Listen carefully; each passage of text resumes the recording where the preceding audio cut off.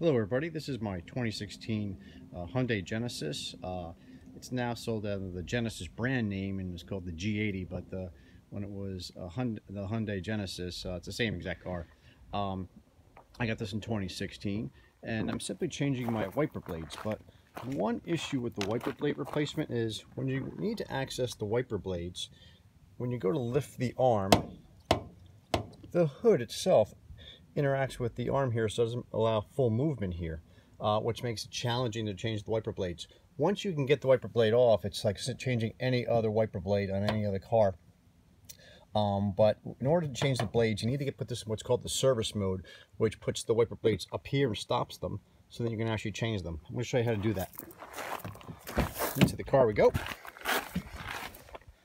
There we go. And you do not want to step on the brake, and you do not want to start the car.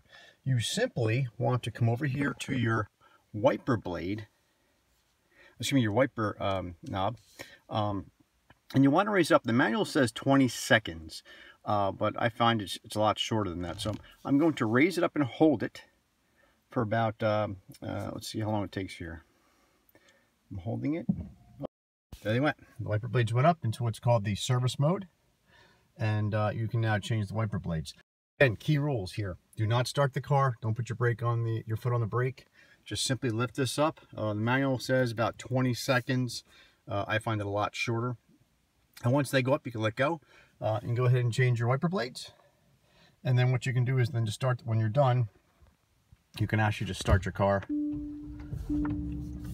and just hit the one time, and the blades will go back down to their normal position. I hope you found this helpful, and good luck with your wiper blade replacement. Take care.